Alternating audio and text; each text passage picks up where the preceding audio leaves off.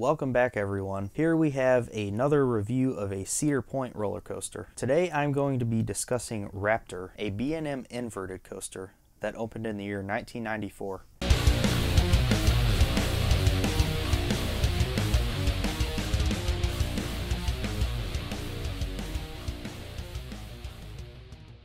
B&M was a very new company at the time, and they had just very recently introduced the inverted coaster concept with Batman the Ride at Six Flags Great America in 1992. So Raptor is one of the very early inverts, and it features a unique layout with 6 inversions. When it opened, it was the tallest and fastest invert. It stands at a height of 137 feet, has a drop of 119 feet, a track length of 3,790 feet, and reaches top speed of 57 miles per hour. So by today's standards, nothing spectacular with the stats, but pretty good for an inverted coaster. The inversions featured on this ride are a vertical loop, a zero-G roll, the Cobra roll, and 2 corkscrews. Overall, Raptor is a really intense ride, and it still holds up very well 25 years later. Raptor has a lot of big fans. There's a huge fan base surrounding this ride. It's pretty understandable. I mean, this is a classic ride, very iconic for Cedar Point, going along that main midway there, and it's just really fun and intense. Raptor is a very smooth ride. I have had a few really rough rides on it in the past, but for the most part, Raptor is a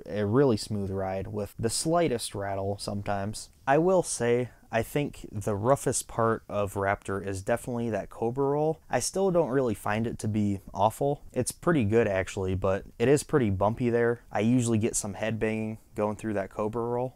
Being an old school B&M invert, Raptor is pretty intense, as you might expect. The most intense parts of the ride are the zero-G roll, the 2 corkscrews, and that leg-numbing helix at the end. It's great. So Raptor has a lot of great whip going through the inversions, especially if you're sitting in the back seat. Front seat, not so much, but if you're sitting in the middle or in the back, you're going to get some great whip over those inversions, especially that zero-G roll. I love the zero-G roll on this ride. I've never had a trimless ride on Raptor. I can only imagine what that would be like. I'm sure that second half of the ride would be quite amazing without those trim brakes on. I've never experienced it. Hopefully I'll get to one day. But as it stands, Raptor is one of my favorite coasters at Cedar Point, and I think a lot of people could agree with that as well. It's a very intense ride that features a nice variety of inversions, and it's very nice looking. There's not really any theme to Raptor. Literally the only theming is the name, and that's it, but it's Cedar Point once again. So theming definitely is not an important part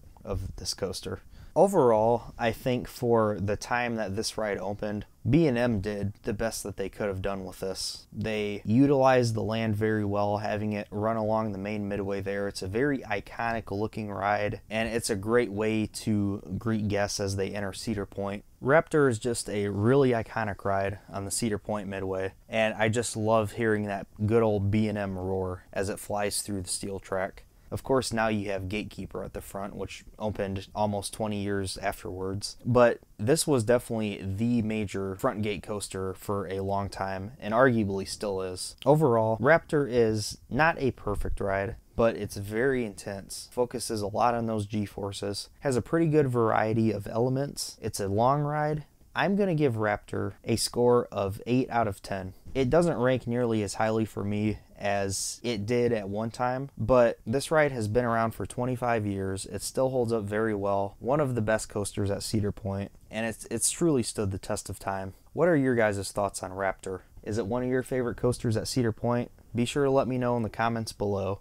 I would love to hear your thoughts on it. Like this video and subscribe to my channel. I have more reviews coming out in the near future from some different parks. And be sure to like my page on Facebook, which is Coaster Daddy, and follow me on Instagram at Coaster Daddy Official. Thank you guys so much again for watching. Bye.